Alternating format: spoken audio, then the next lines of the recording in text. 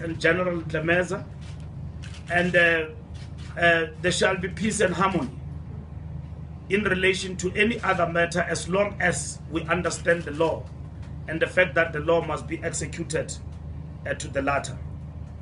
We expected General Mbalula to have filed his appeal as he promised by Friday through his lawyers, and he notified us by Friday, and we applied our minds equally to that.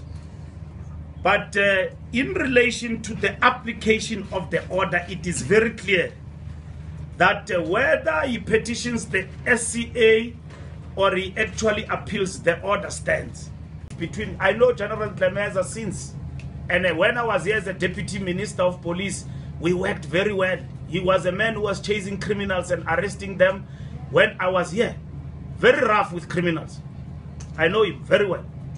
He was a good cop when I was here.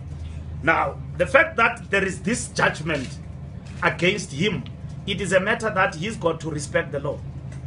That is the point. So there is no personal issue between me and him. I wouldn't know that. Probably he's got the keys, he's got everything. Yeah, because if you were working at the place, you know even the back door. Yeah. Yeah.